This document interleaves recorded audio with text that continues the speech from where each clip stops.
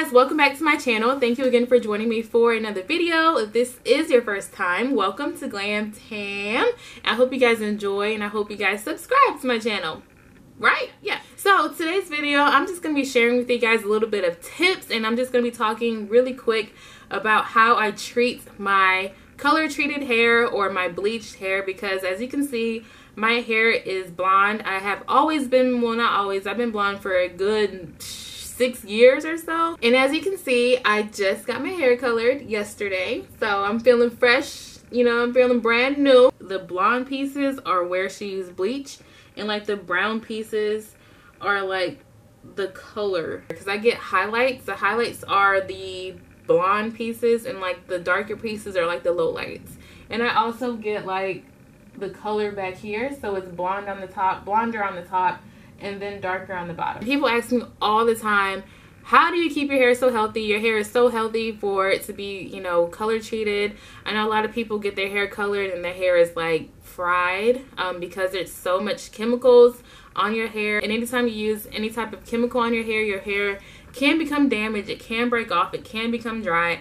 And so my thing is, you have to take care of your hair. Your hair needs nutrients, your hair needs conditioners, your hair needs protein. And just a little side note, whenever I do go get my hair colored, I literally leave with my hair wet.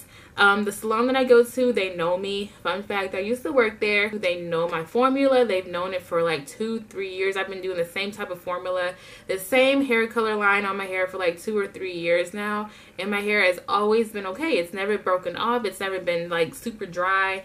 It's never been brittle. It's never been like, you know, fried or anything like that. So they know that I like to go home and just use my own products and style it myself. And so I'm just going to share with you guys a little bit about what I like to do, what works for me, what I know my hair needs after I get it colored. Anytime you use definitely any type of bleach or color on your hair, you have to add protein back to your hair, because your hair can become very weak as those protein bonds are, you know, breaking, and as you're like lifting your hair and changing the whole natural state of your hair, you have to add that protein back. And so the best protein treatment that I have found, Aphogee is the best protein treatment I have ever used. This is also a very intense and very strong protein treatment, so I don't suggest using it very often.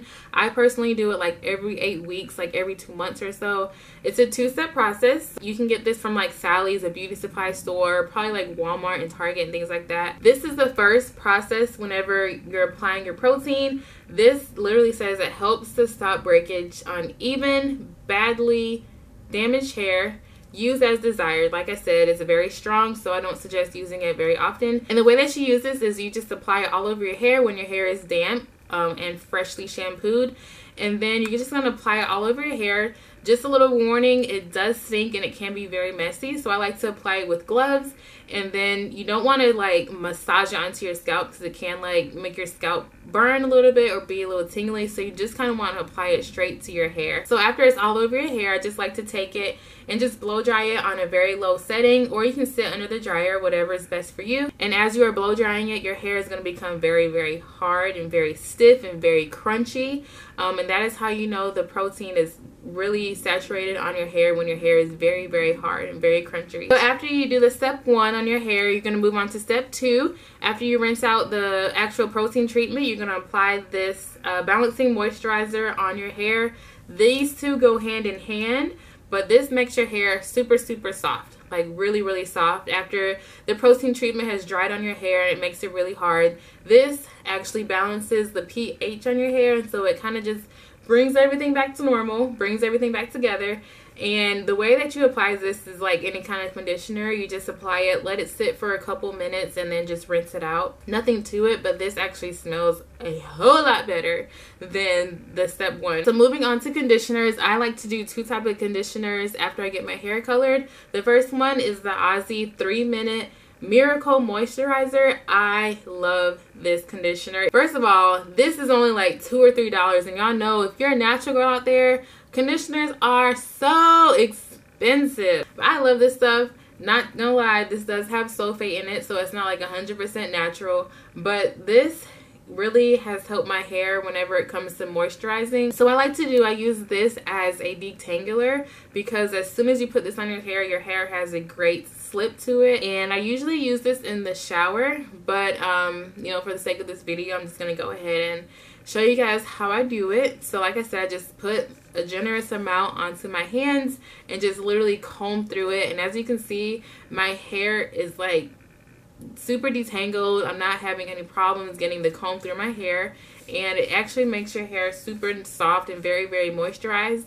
And like I said, you can get this anywhere for like $3. So this is like the best drugstore deep conditioner that I've ever used. After that is nice and saturated onto my hair, I move on. And I move on to my deep conditioner. My favorite deep conditioner is the Joico Moisture Recovery Treatment Balm. This deep conditioner, I can really tell the difference after I use it on my hair. This is a treatment balm for thick, coarse, dry hair, and I do sit under the dryer with this one, and so I just apply it all over my hair. And after it's nice and saturated, I do cover it with a plastic cap or a shower cap, and I sit under the dryer for probably a good 20-30 minutes. The directions say just leave it on for 3 to 5 minutes, but the heat from the dryer is going to just allow your hair to really absorb all the moisture from this conditioner, and so that's why I like to just sit under the dryer. And so yeah, after I do those 3 steps to my hair, I just style it as normal.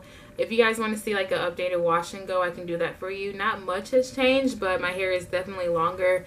And I've been kind of trying different products and things like that. So if you want to see an updated wash and go, give me a thumbs up and leave me a comment down below. And that's kind of all for this video. I do want to add, if you want to color your hair in your natural, I say go for it. Do not be scared of color. You don't have to be scared of color. I would definitely just say just get a hair regimen going for yourself and find different treatments that work for you. So yeah, if you guys have any more questions about how to treat, you know, color treated hair, I will definitely be more than glad to answer them. Did I say that right? Just leave me a comment down below if you have any more questions, and I will be glad to answer it. But I hope you guys enjoyed this video. It was short, it was sweet, and straight to the point. And on that note, you guys know the drill. I will talk to you guys later in my next video. Bye guys.